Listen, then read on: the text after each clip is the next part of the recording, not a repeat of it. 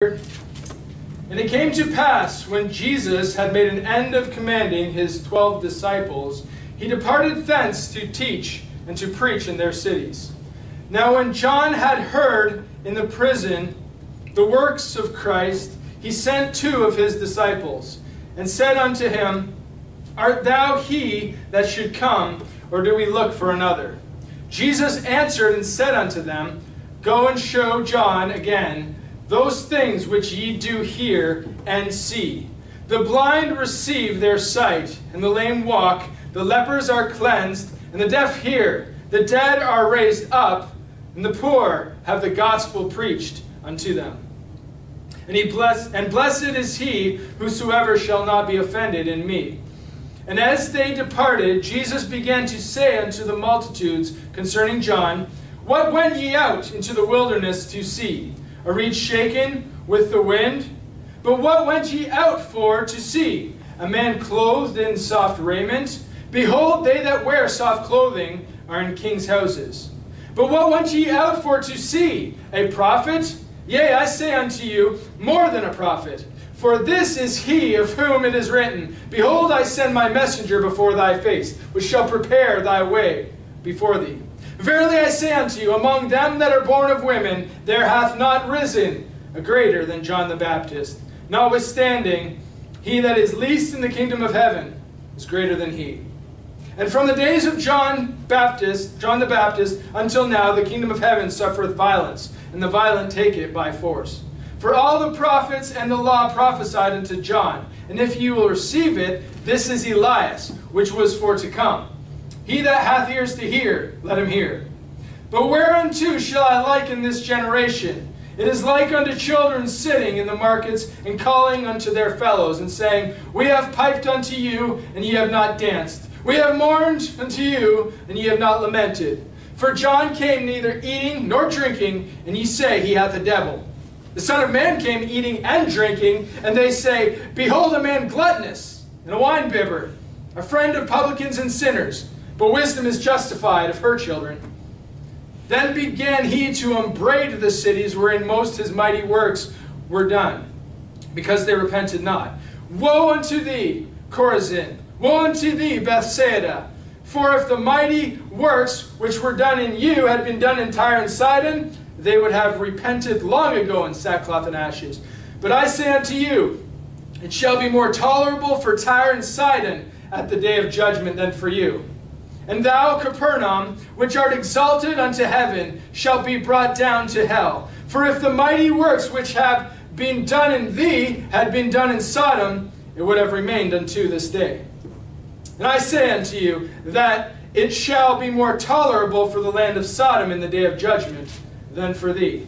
At that time Jesus answered and said, I thank thee, O Father, Lord of heaven and earth, because thou hast hid these things from the wise and prudent, and hast revealed them unto babes. Even so, Father, for so it seemeth good in thy sight. All things are delivered unto me of my Father, and no man knoweth the Son but the Father, neither knoweth any man the Father save the Son, and he to whom the Son will reveal him. Come unto me, all ye that labor and are heavy laden, and I will give you rest. Take my yoke upon you, and learn of me, for I am meek and lowly in heart, and ye shall find rest for your souls. Take my yoke, for my yoke is easy, and my burden is light. Holy Father, I thank you, God, for your word, Lord. I thank you for this chapter of Scriptures. Even as I read it, Lord, it speaks to my heart so many truths, God, and we have so little time to expound upon them. I pray, God, you would, through me, Lord, do a wonderful work, Lord. Strengthen those that are here. Give them the encouragement, Lord, that they need. Teach them truths, Lord, from your word, that we would grow thereby. In Jesus' name we pray. Amen. Amen.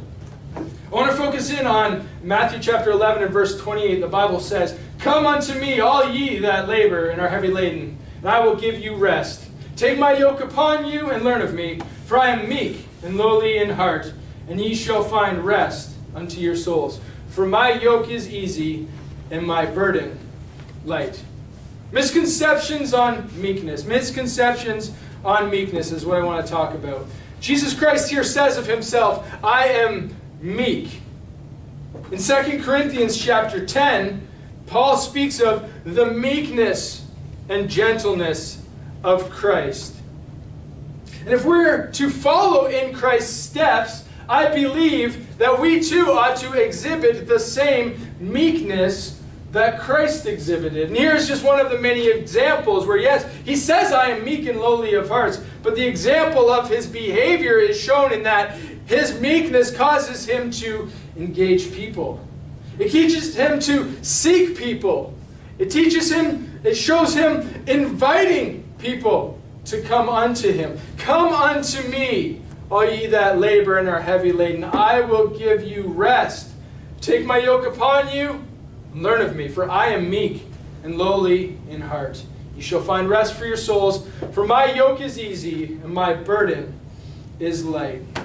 Now, if we were to look at the definition here then of meekness, and I should have had it already pulled up. Meekness then is an attitude of human nature and behavior. It has been defined several ways: righteous, humble, teachable, and patient under suffering. Long-suffering, willing to follow gospel teachings. Meekness is an attribute of a true disciple.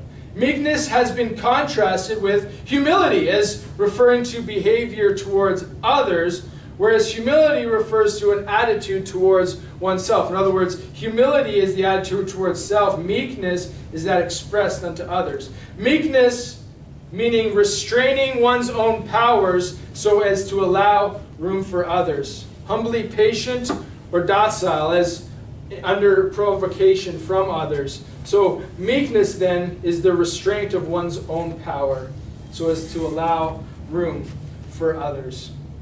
We see then that definition there is similar to a righteous, humble, teachable, patient under suffering attitude that is willing to follow then the gospel teachings of Christ. That is how meekness expresses itself. Restraining your own power so as to allow room for others. So one of the misconceptions of meekness that I first want to deal with is, though it is often perceived, it is often viewed as this, meekness is not weakness.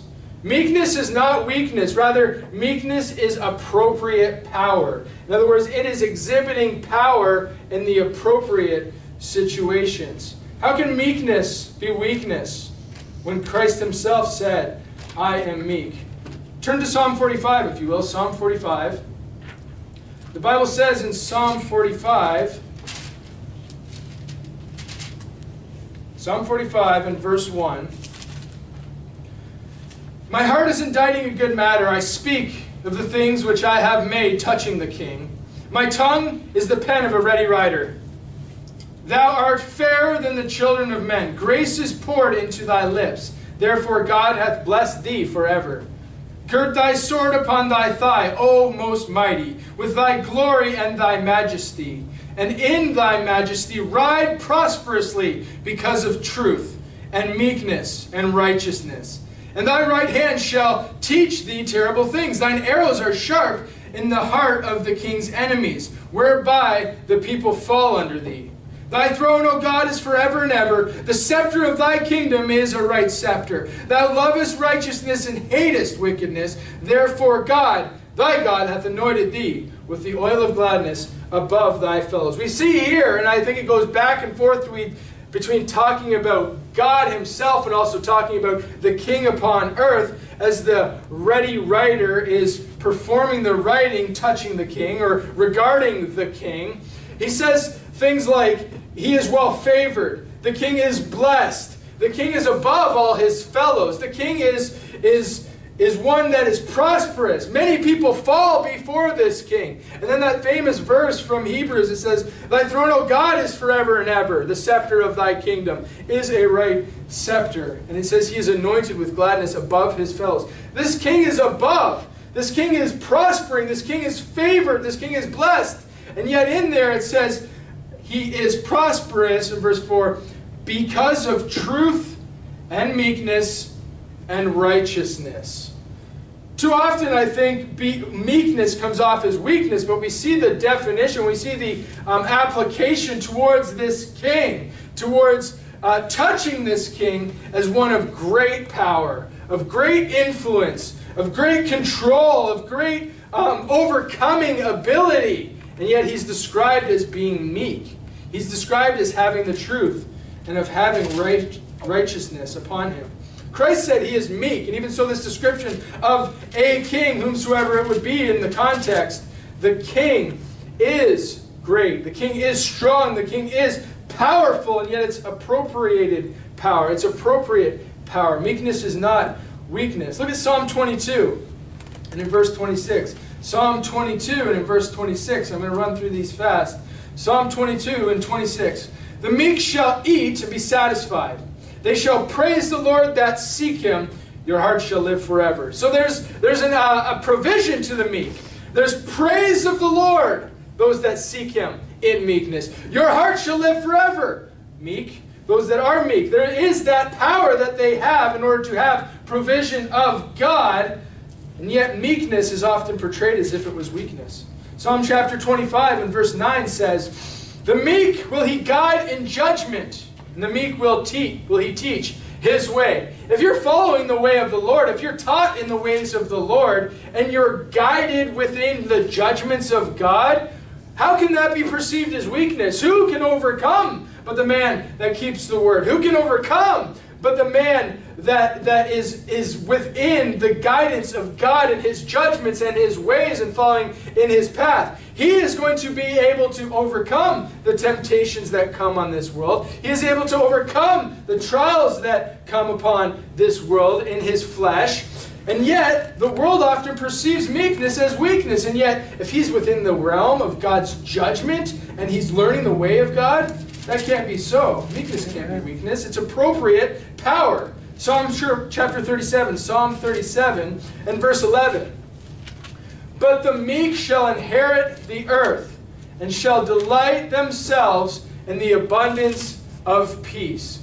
Quite often, peace is achieved when especially abundant peace, when there is a lack of enemies. In other words, there's no one going to be able to stand before the meek as they inherit the earth. The peace is just becoming them. The peace is around them because they are meek. Or because God gives that peace unto the meek. You think of somebody that has inherited the earth, and in our day, they're going to be subject to many attacks. There's going to be no peace for the person that has inherited the earth. And yet the meek, the Bible says here, shall inherit the earth. What power is available unto those that are meek? They're delighting themselves in the abundance of peace. I will hazard to say that this is not the peace which the world gives. This is the peace that passeth all understanding, available to the meek. Yes, one day we will inherit the world. Yes, one day we will inherit the earth. But the peace being talked about here passeth all understanding. It is the peace that only Christ will give unto his people. Psalm 147. Psalm 147.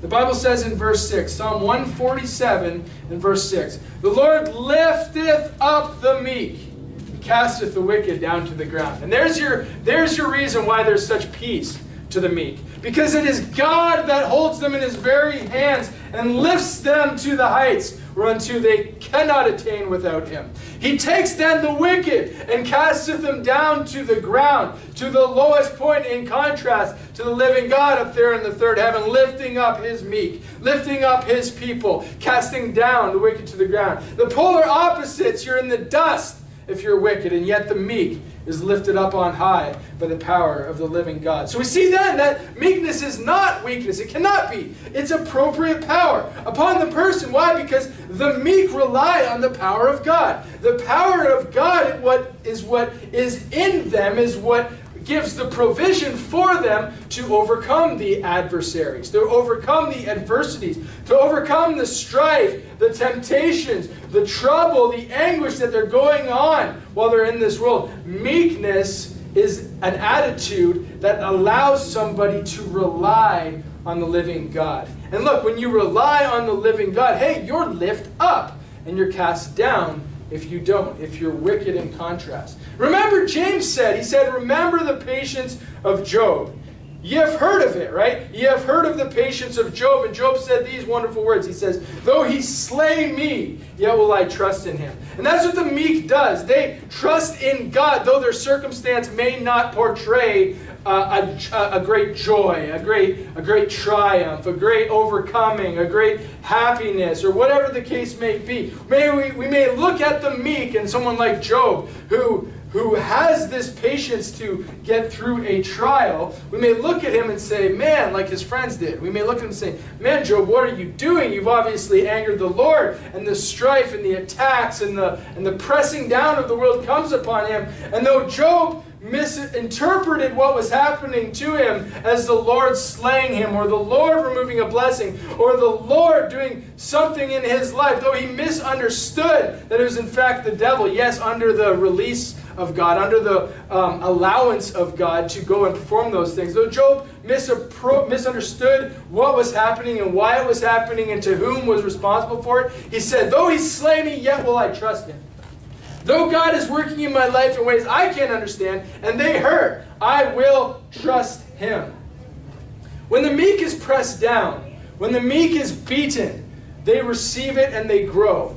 When things that are pressed down, they become dense. And the picture is clear. When somebody is pressed under the weight of the cares and the troubles and the strifes and the worries of this world, their makeup becomes more dense. Their makeup becomes tougher. You take anything and you squish it down as far as you can. It becomes tougher. Yeah, it's a different shape now. Yeah, it's perhaps smaller, maybe in its own eyes. But that thing is now denser. It is stronger in the end. And Christian, hey, if God is pressing you down, if God is allowing you to be beaten, if you are under the weight of the world upon your shoulders, hey, receive that and grow. God may be using that situation because you're a meek person to allow you to be strengthened by it. And that's something that meekness is. It's not weakness, it's just power that's used at appropriate times. Amen. Meekness allows you to be joyful in all circumstances.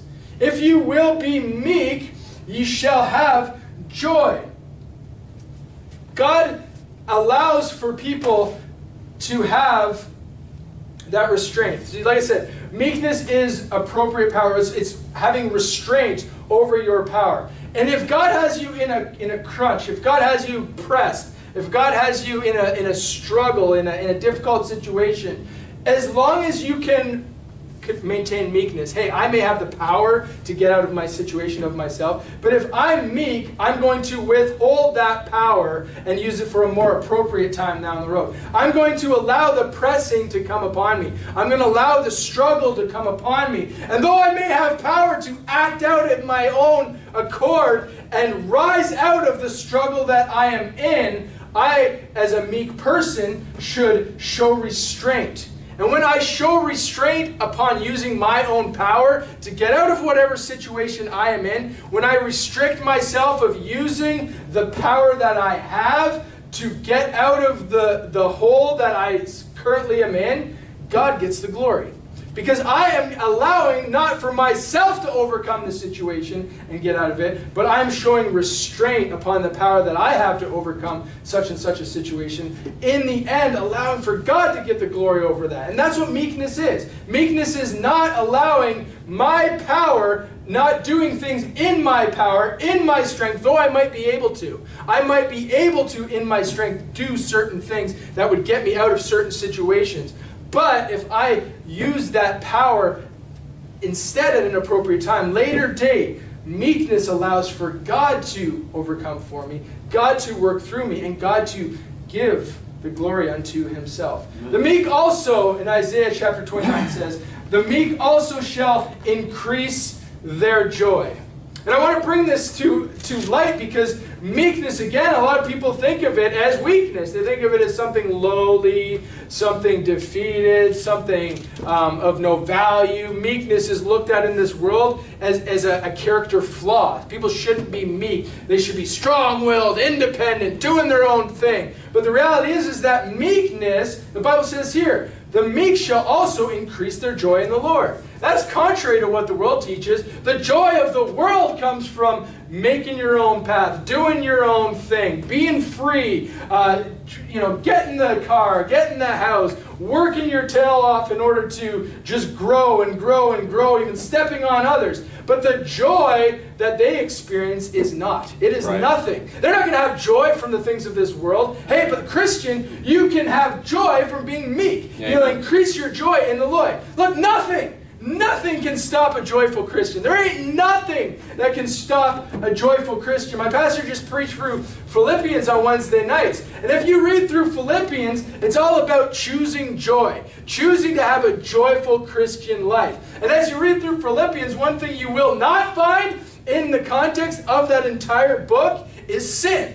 Joyful life comes from being meek, and it also comes from being without sin. Sin will rob you of your joy. Yeah. And therefore, you don't even see it in the context of the joyful Christian life, which I believe that book is trying to portray. But as you read that, you see a single mind. You see a mind that is willing to serve, submit, be spiritual, and sincere, and secure. That's what you read. Look at Philippians chapter 1 when you get a chance. Philippians chapter 1, you'll find the single mind. Philippians chapter 2, you'll find the submissive mind. Philippians chapter 3, you'll find the spiritual mind. In Philippians chapter 4, there is a secure mind. And then that whole of the scriptures, that whole passage that God gives to us through the church of Philippi, through the Apostle Paul, through the leading of the Holy Ghost, it all accumulates in this great statement: I can do all things through Christ, which strengtheneth me. Amen. That joy comes from being meek. When you're meek, you increase in joy. That whole book, I believe, is teaching about how to be a joyful Christian. It is telling you your mind's got to be single, submissive, spiritual, and secure in Christ, because I can do all things through Christ. What a joy that is. And it comes through the vehicle of meekness in a Christian's life. Meekness is not weakness. That's one of the first misconceptions of meekness. They'll say, that's meekness. No, that's just power used appropriately. That's just power used in the right place. The next misconception about meekness is that meekness is for followers. Meekness is for subservient people. Meekness is for those that are being led about. But the reality is that meekness is a virtue of great leaders. Great leaders in the church. Great leaders in the congregation, the Church of the Wilderness in the Old Testament. Great leaders of the New Testament church. Great leaders in our church. Dads, moms, older to younger. Great leaders must be meek. Great leaders must have a meek spirit. And here's our great example, Jesus Christ himself. Jesus Christ is described in Matthew chapter 21. Behold, thy king cometh unto thee, meek, sitting upon an ass, and a colt, the foal of an ass. Our Lord, our Savior, our King of kings, our Lord of lords, our great God of heaven and earth, who spoke the world into existence, is here, portrayed, here in person, here in flesh. That requires meekness all of its own, to become flesh, right? To take his power and put it aside for an appropriate time. He meekly sat upon a foal of an ass as he rode in triumphantly into Jerusalem. And at the time, many received him great. They were throwing down their clothing. They were throwing down palm leaves. They were saying, Hosanna! Glory to God in the highest, right? He came with great pomp and great circumstance. But though he was triumphant, and though he was entering in a triumphal manner, he was meek. He was lowly. And he was a great leader, the greatest leader we've ever seen. Another example that we do have, maybe we can grasp a hold of a little bit easier, is that of Moses. Moses, the Bible says, Moses the man Moses, was very meek above all the men which were upon the face of the earth. That's Numbers chapter 12. And you know what happened in Numbers chapter 12? People rose up against him. His number one and his number two, his sister and his brother Aaron, rose up against him as the leadership because they had problems with how he was leading. They had problems with what he was doing. They had problems with whom he had married. They had problems with him. And as you learn about it, they start to bring up, well, God spoke to all of us. So what was their problem was, he had married this certain woman. Turned out to be, no, they had problems with the leadership. It seemed like the goalposts were constantly changing on what their exact problem was with Moses. But right there in verse 3, there's this great parenthesis as the whole story is unveiling. We know that the end of those two was not great. We know that Miriam required prayer in order that the leprosy would even come across her skin. God cursed her so badly for her rebellion against the man of God. But there in that parenthesis, Numbers chapter 12 and verse 3, the man Moses was very meek above all the men which were upon the face of the earth. So Moses himself exhibited meekness. And that was a great compliment. How would you know it was a great compliment? But that, hey, God himself, Jesus Christ, was meek himself. He said, come unto me, I am meek. And Moses was described as very weak above any man that were upon the face of the earth. Millions of people, millions were constantly toward Moses, chiding, whispering, backbiting, bringing contempt upon him, fighting against him, arguing against him, being stubborn, being rebellious. All of the things we know, we read about time and time and time and time and time again. They would come at Moses if they were bold enough to do it face to face, or they would just be in the background causing strife and division. They were attacking the man of God. They were attacking the leadership, and yet that parenthesis is there. He was meek. He was lowly. I believe Moses here was exhibiting what we learned about in the first part, in that he had appropriate power. It was a weakness that Moses let these things happen to him. Why? Because he understood that though he's being attacked, as it plays out in Numbers chapter 12, God had his way with them. God set the record straight. God didn't allow for those that were chiding against the leadership, those that were backbiting the leadership, those that were fighting against Moses to overcome. He trusted in the Lord, and therefore in meekness, though Moses himself probably could have just lobbed the heads off of both of them. Do we agree? Moses was a great leader. He was a great warrior. He had the ability, he had the power to take care of that rebellion himself. In meekness, he decided to withhold that power for an appropriate time. And he just simply allowed for God. What did God do? He called Moses, he called Miriam, and he called Aaron on the carpet, and he sorted it out. And he said, who's ever wrong will suffer. And the wrong came upon them. As they experienced the wrath of God for but a moment, Moses was delivered. He didn't have to use his power. He remained meek. And the Bible says he was meeker than any man. And that's one great thing that you see constantly, not just in Moses, but in many different examples in the Bible, where men could very well have gotten themselves, by their own power, out of a situation. They had every ability to do it, and yet they exhibited meekness. The greatest example, I don't want to get ahead of myself, is of course Jesus Christ, who had the power to get out of what he was sent forth to do, and instead exhibited meekness that we could learn thereby. Deuteronomy chapter 33. Deuteronomy chapter 33. This is the heart of Moses here, I believe. Deuteronomy 33. We're going to look at verse 1 through 5. Deuteronomy 33. And this is the blessing wherewith Moses, the man of God, blessed the children of Israel before his death.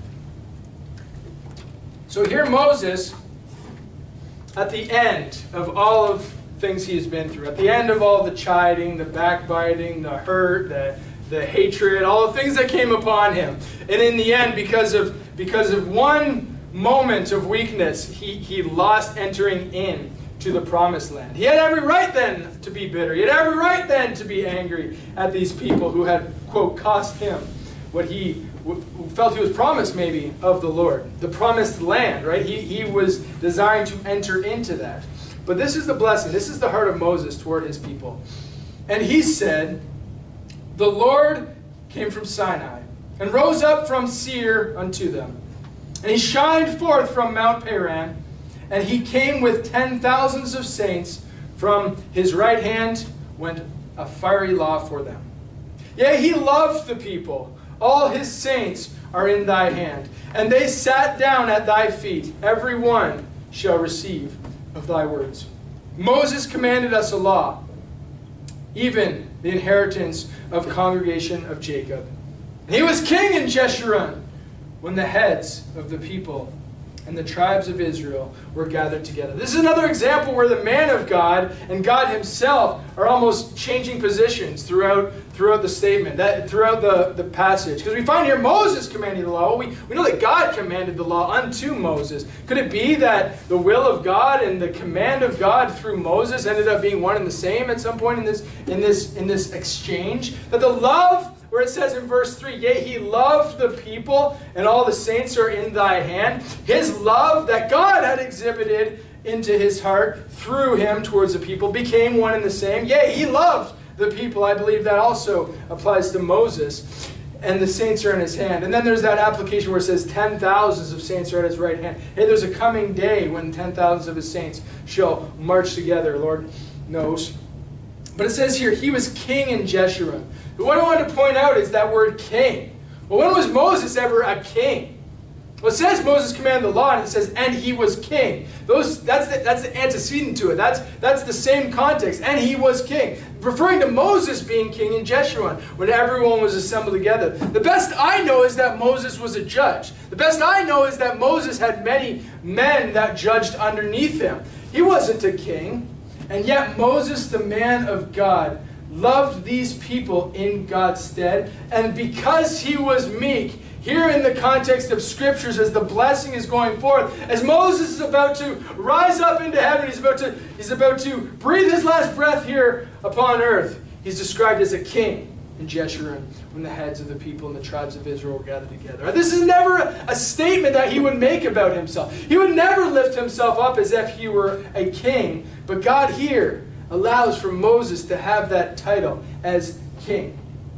Great leader was Moses. Meekness is not for followers, though followers can exhibit meekness. Meekness is a virtue of great leaders. Moses here inherited what was described in Hebrews chapter 11. The great kingdom. The kingdom that comes by faith. The kingdom that comes to those that receive of the gift of faith, that believe on Christ, that act out in faith through the entirety of their life. The promise that many in the Old Testament never received. Here, Moses, as a meek and quiet leader, receives the gift of a kingdom. The Bible says, blessed are the meek, for they shall inherit the earth. The meek conquer. The meek overcome. The meek inherit glory. And even leaders, especially leaders, show meekness. Even when they're being forceful, even when they're being strong, it is one of the greatest attributes of a strong leader is that they would show forth meekness.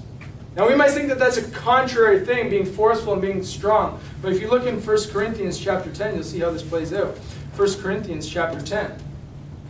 The Bible says in 1 Corinthians chapter 10 and verse 1, now I, Paul, myself beseech you, by the meekness and gentleness of Christ. 2 Corinthians. Sorry, 2 Corinthians chapter 10. 2 Corinthians chapter 10. I, Paul, myself beseech you by the meekness and gentleness of Christ, who in presence am base among you, but being absent am bold toward you. But I beseech you that I may not be bold when I am present, that with that confidence, wherewith I think to be bold against some, which think of us as if we walked according to the flesh. For though we walk in the flesh, we do not war after the flesh. For the weapons of our warfare are not carnal, but mighty through God to the pulling down of strongholds, casting down imaginations and every high thing that exalteth itself against the knowledge of God, and bringing into captivity every thought to the obedience of Christ. So this is how meekness acts itself out, even when someone is being forceful. The Apostle Paul is saying here, he says, hey, I have been very bold toward you. And when I'm absent, I'm very bold towards you. But I think not that I should come with this same confidence.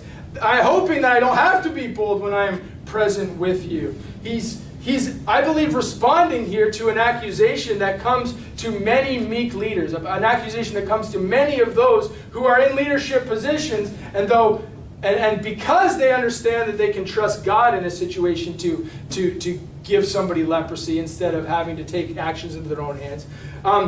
Quite often, people will look upon meek leaders and they will be accused of acting in the flesh when they act bold.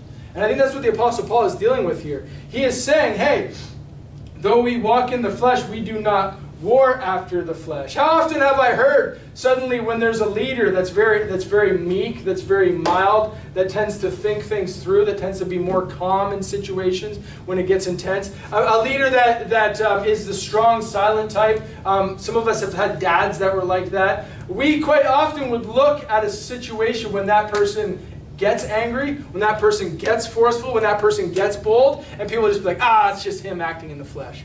Couldn't be further from the truth. The man that shows meekness and is quiet and is subdued and has power reserved for the appropriate times is actually showing great spiritual strength. He's trusting the Lord to finish the work. He's trusting the Lord to get his revenge, to do what the Lord does. And only once when he's led of God, only once when it becomes that appropriate time, and that meekness then comes out in a forceful and strong and bold manner, do you see the fullness of what meekness actually is. Meekness is strength, and it's appropriate strength. Meekness is power, but it's reserved unto the time when it's specifically needed.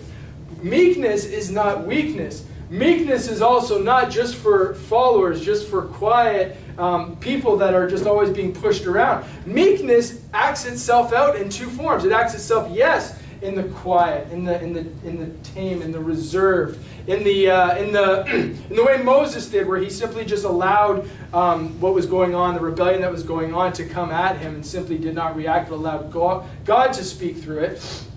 But then he, like the Apostle Paul, eventually will act out with power, will act out with might. And that's what meekness does. It waits, it reserves, it withholds, it keeps back the power, it keeps back the boldness in order that it would be used for an appropriate time period.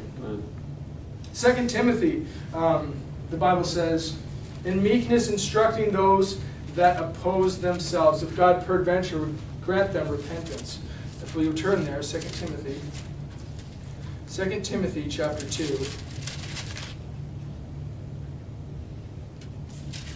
In verse 24. The servant of the Lord must not strive. And this is key. The Bible says in verse 23, foolish and unlearned questions avoid, knowing that they do gender strifes. It shows meekness when you avoid foolish and unlearned questions. When you hold in reserve, and again, we just talked about it, that we all need to grow in this area, to not get involved and not feel the need to always defend ourselves, to not feel the need to answer. Remember, the Bible has a twofold answering of a matter, right? You answer the fool according to their folly, or you don't answer the fool according to the folly, lest you be like unto them. We need to, in meekness, understand that there is a time to answer and there's a time to not answer, but foolish and unlearned questions are always in the don't answer category. Avoid them, knowing that they do gender strifes. And the Bible says, and the servant of the Lord must not strive. Who wants to be a servant of the Lord here? Well, we must not strive. We must be gentle unto all men. We must be, again, here it says, apt to teach, patient, in meekness, in other words, appropriate power, with reserve. In meekness, instructing those that oppose themselves. And that's exactly what happens when someone comes at you with a foolish and unlearned question. They're opposing themselves. They're fighting against themselves. They're quite often, the things that they're bringing up, they are pictures of their own body, of their own self, of their own actions they're trying to put on someone else. But when meekness, we are, as the servants of the Lord, to instruct those that oppose themselves. We're not to strive. We're not to debate. We're not to get involved in strife not belonging to us. We're not going to get involved in strife that does belong to us. We should avoid this kind of stuff. But in meekness, we're to instruct those that oppose themselves. If God peradventure, if God maybe will give them repentance unto the acknowledging the truth, that they may recover themselves out of the snare of the devil, who are taken captive by his will, taken captive by the will of them. So this is the boldness, I believe, that the Apostle Paul often portrayed. He was constantly being charged as, in the person, having a weak demeanor, having a quietness about him. His speech was contemptible. There was nothing in them that they should behold some glory. He wasn't some great orator. He wasn't just beaming with talent. And yet, he was able to, in meekness, instruct those that oppose themselves. He was able to be bold, both in person and through the words that he wrote. But he did it appropriately. He did it at the right time. And because he did that, the Apostle Paul is revered as a great leader. Because he showed meekness in instructing people, because he showed meekness of leading people to the truth, because he showed meekness by avoiding foolish and unlearned questions, because he showed meekness by staying out of the strife, he was able to say, hey, God peradventure will give them repentance unto the acknowledging the truth. This is how he thought that it would be best. This is how the Bible says it would be best to reach those that are in opposition to their own selves, that are hurting their own selves with their own actions, that are exposing their own foolishness with their own stupidity, that they're just beaming with these words. They're just shooting at these slanderous words. They're sending out all of these questions. And they're trying to find something to pin on the Apostle Paul, and they're trying to find even on Jesus Christ himself. They're trying to push against the leadership that was in front of them. They're trying to push against the man of God that was in front of them. The Apostle Paul could say, hey, if I'm meek, if I instruct them, though they're opposing themselves, hey, God peradventure will give them repentance unto the acknowledging the truth, that they may recover themselves out of the snare of the devil who is taken captive by him at his will. They are taken captive of the devil at the devil's own will. And that's what happens when we get into strife. Who's been there? Where suddenly you're saying things you ought not say. Suddenly you're doing things you ought not do. Because you got involved in some sort of foolish and unlearned cycle and circle of questions. That's not meekness. Meekness withholds yourself from those situations. And as Moses did, just waited for God to speak and say, Miriam, Aaron, Moses, stand here. And then he judged. And we need to do the same thing. We need to understand that, hey, this is a spiritual battle. This isn't a carnal battle. And though we may have power, and here's the foolish unlearned questions idea, maybe we have the answer. We have the perfect thing to say to somebody in a strifeful situation. If we were to just withhold that, who knows what God might do to get glory to himself? Who knows what God might do to bring light unto a situation that I just ruined, that I just negated, that I just destroyed the working of God, God getting the glory through a situation, because I thought that in my own power I had the ability to get out of the situation myself. I had the ability to, not in meekness, but with power, instruct those that oppose themselves. I'm going to tell them. I'm going to show them. I'm going to get it right. I'm going to straighten them out. No, that's wrong. That's not meekness. We need to be meek. That's what leaders need to do. That's what leaders need to be. And meekness, instructing those.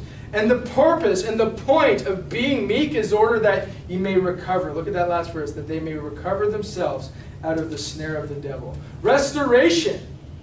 Restoration comes through the meek spiritual leader. Galatians chapter 6 and verse 1 says, Brethren, if a man be overtaken in a fault. So this man is at fault. This man is to be blamed.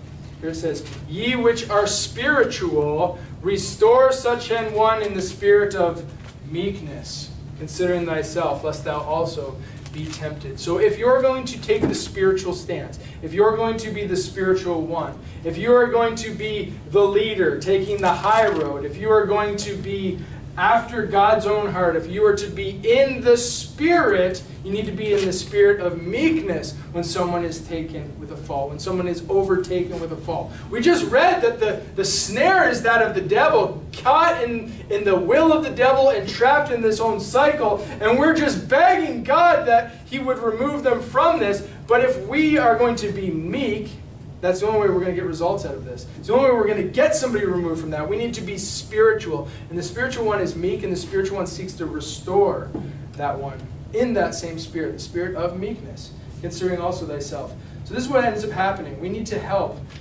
even when it hurts. Even when somebody's coming at us, even when somebody is trying to hurt us and attack us and saying mean things and saying wrong things about us, we need to just simply receive that. We need to accept that somebody's speaking against us. Why? Because otherwise we're going to get caught in this game of blame and defense and fighting and bickering and strife, and it's just never going to end, and that person won't be restored. But if God comes in, if the Spirit comes in, if that same spirit of weakness is allowed into a situation, hey, that's when great victory comes, and that's when somebody can be restored. The Bible says that meekness is not weakness, I believe. The Bible says it's rather appropriate power. The Bible says meekness is not just for followers, but it's a virtue of great leaders. The Bible also says meekness is not passive. But rather, I believe meekness gets results. If you continue reading down Galatians chapter 6 and verse 2, it says, "Bear ye one another's burdens, and so fulfill the law of Christ. For if a man think himself to be something, when he is nothing, he deceiveth himself. But let every man prove his own work, and then shall he have rejoicing in himself alone, and not in another." So we saw, first of all, that meekness restores. We also see that meekness bears the burdens of others. It takes upon the weight, it takes upon the struggles, it takes upon the trials of others, and is bared upon the one that is meek. Meekness thinks rightly about self. In other words, it's not going to think of itself to be something. Meekness thinks of self to be even keeled, to be nothing but for the glory of Christ, but for Christ working in us. Meekness also rejoices in labors that are proved, labors that are shown forth with consistently, shown forth with stability, shown forth with righteousness, and always in the same place, at the same time, on time, those labors happen. Meekness also is taught of good things and teaches others in good things. We're to have a meek and quiet spirit. 1 Peter chapter 3 and verse 4. 1 Peter chapter 3 and verse 4 talks about the woman that is to have a meek and quiet spirit. 1 Peter chapter 3 and verse 4. "But let it be the hidden man of the heart, in that which is not corruptible, even the ornament of a meek and quiet spirit, which is in the sight of God of great price." That great price is the meekness of the woman. That ornament is what she wears, and it's one that is not corruptible. That is the most beautiful ornament here that a woman could have upon her.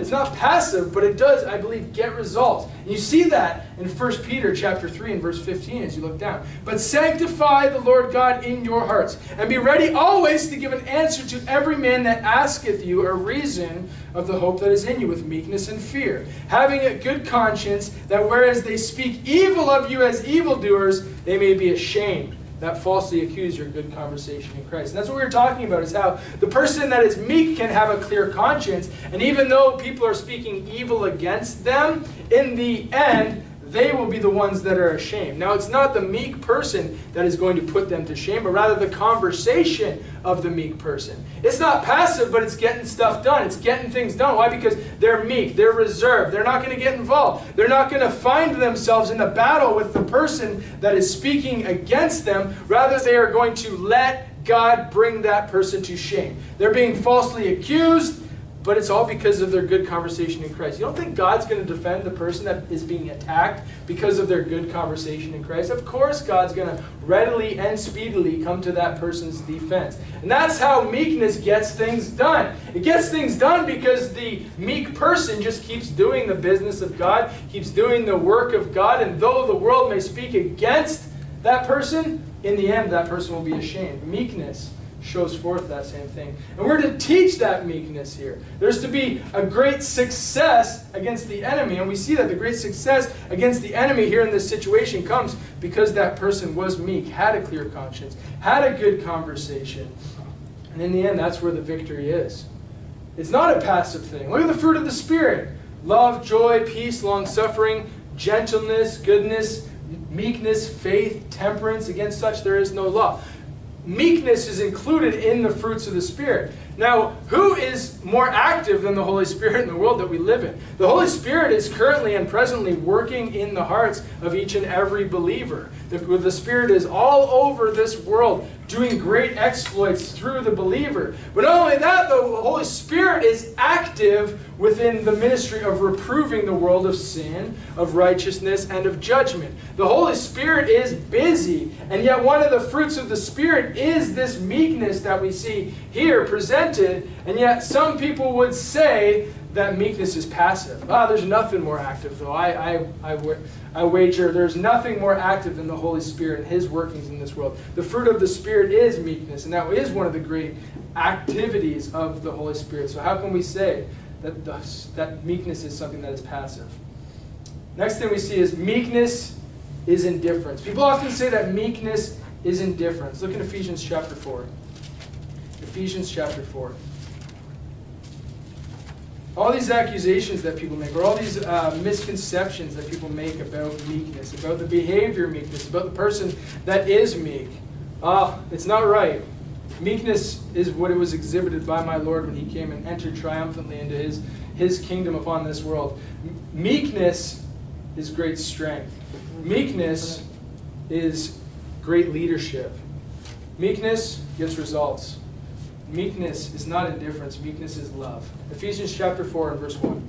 I therefore, the prisoner of the Lord, beseech you that ye walk worthy of the vocation wherewith ye are called. And there's again another action. It's not a passive. It's a walking worthy of the vocation wherewith ye are called.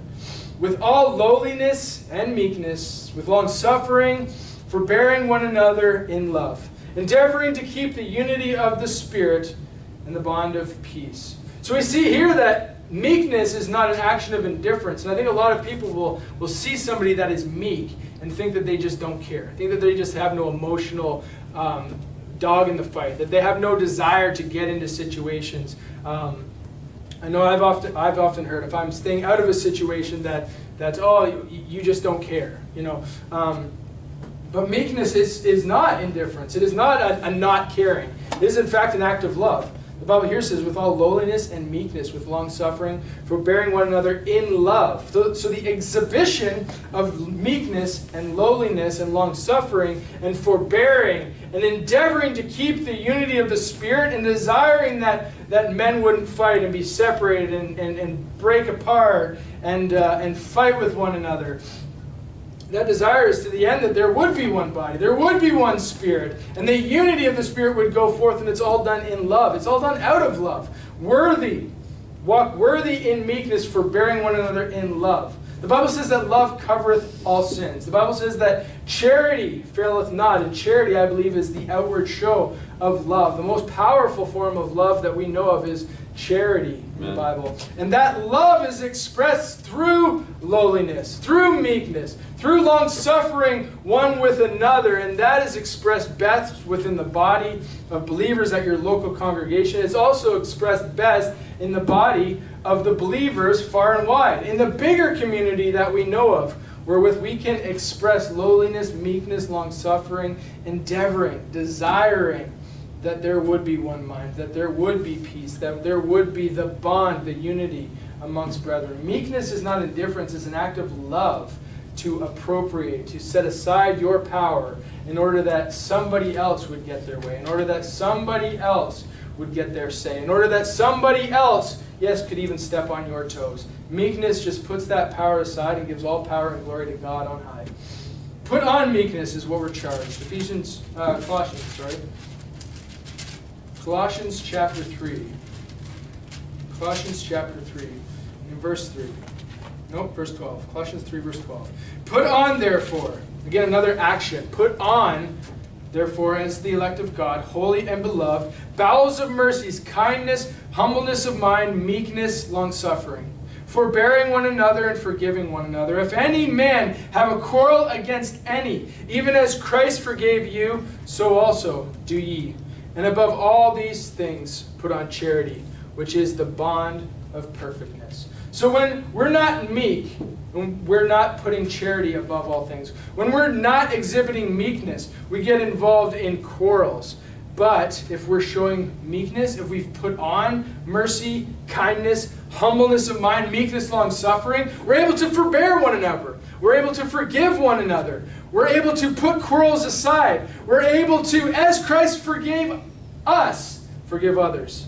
And we do it through charity. And that's the bond of perfectness. That's what brings us as Christians together. That's what brings us here at Southwards Baptist as a body together, is if in meekness we set others up. If in meekness we take our power and lay it aside. If in meekness we, yes, lead and we're strong, but most of the time we just simply wait and watch and we're silent. Meekness, again, it's not passive, but it is active, and it does great things through God to the glory of God. That's how we have to act out. That's how we have to behave ourselves. Put on meekness, and above all, put on charity. When we're not meek, we break down. When we're not meek, we hurt others, so we get hurt. Right? Because meekness takes the hurt. It allows it to come upon you and to just roll off your back.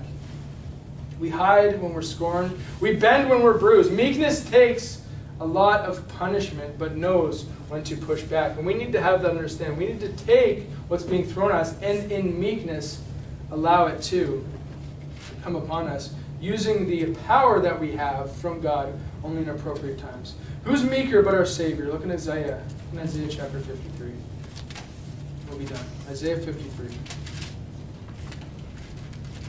Jesus said, I am meek and lowly. In Isaiah chapter 53, who hath believed our report, and to whom is the arm of the Lord revealed? For he shall grow up before him as a tender plant, and as a root out of dry ground. He hath no form nor comeliness, and when we shall see him, there is no beauty, but we should desire him. Look at this. Look what the Lord faced in meekness. He is despised and rejected of men, a man of sorrows and acquainted with grief. And we hid, as it were, our faces from him. He was despised, and we esteemed him not. Surely he hath borne. Remember we talked about meekness bearing? Surely he hath borne our griefs, carried our sorrows. Yet we did esteem him stricken and smitten of God and afflicted. So he did bear our sorrows, and yet we esteemed it as if he was just smited by God, as if he deserved it. Verse 5, but he was wounded for our transgressions. He didn't deserve it. We did. He was bruised for our iniquities. The chastisement of our peace was upon him. With his stripes we are healed. This is the truth here. All we like sheep have gone astray. We have turned every one to his own way, and the Lord hath laid on him the iniquity of us all. So meekness understands that people, hey, they want their own way. People want to do their own things. What meekness does is it takes that desire that people have to be in their own will, and it allows room for them.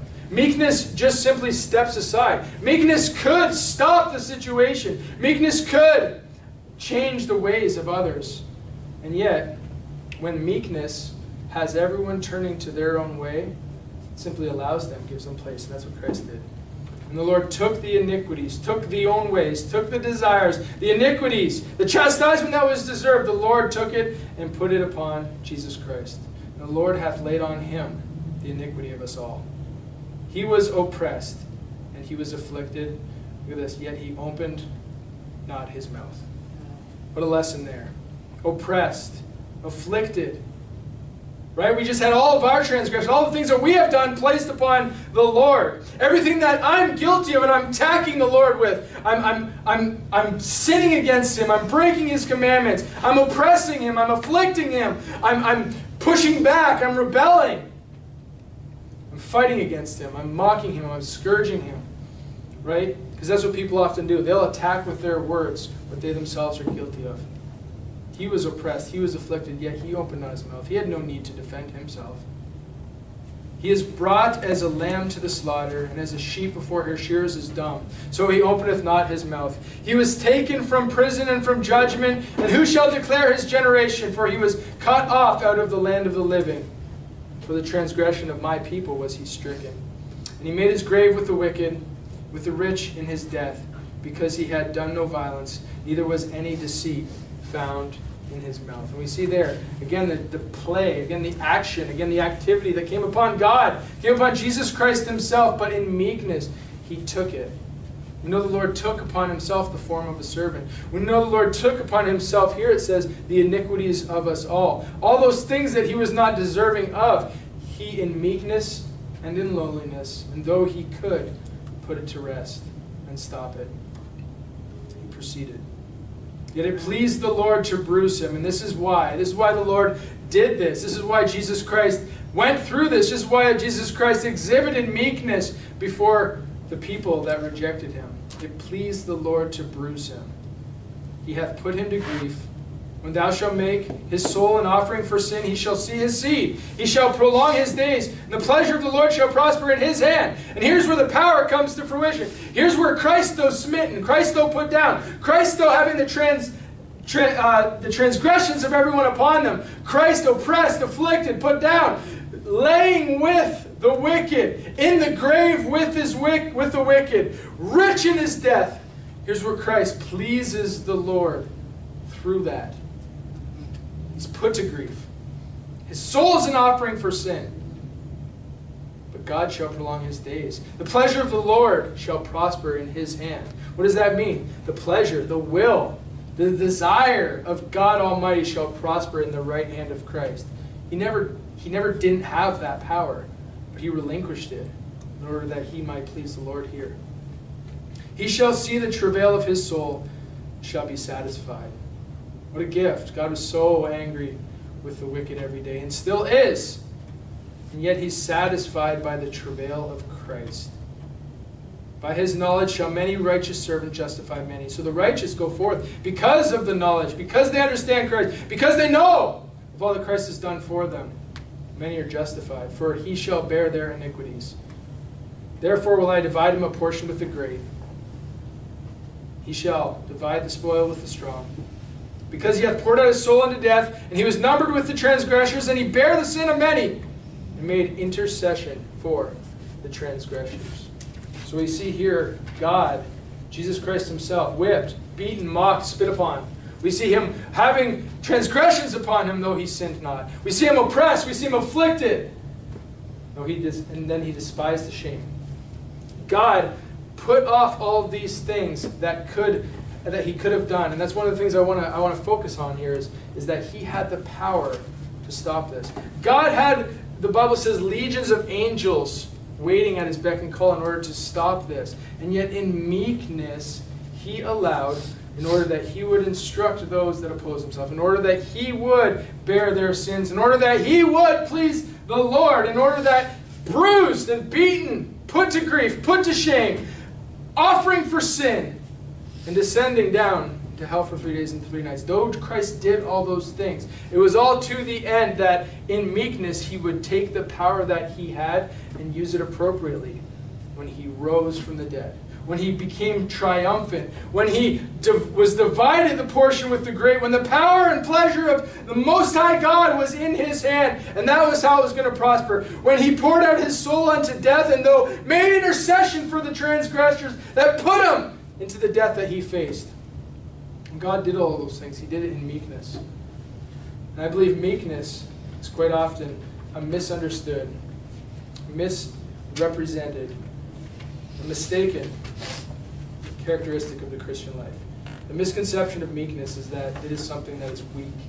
The misconception of meekness is that it is a virtue only to followers.